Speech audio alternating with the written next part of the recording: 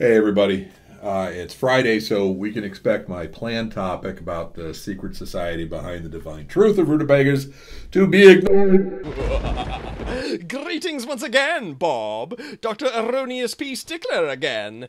I hate to tear you away from your video, but I have something of far more importance to elucidate upon. I shall turn the internet upside down. All right, you got 1 minute. Aw, 30 seconds? Okay, fine.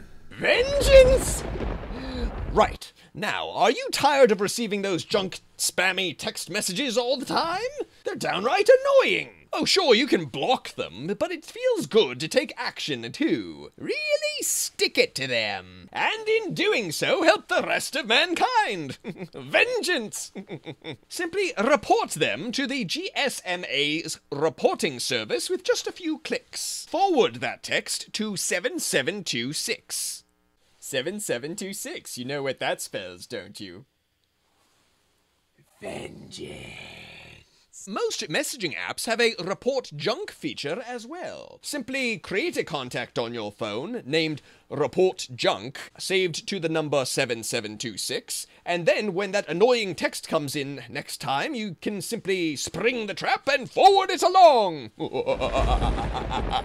Well, thanks, Dr. Sillywalk. What's your favorite way of dealing with junk text? Tell me in the comments below.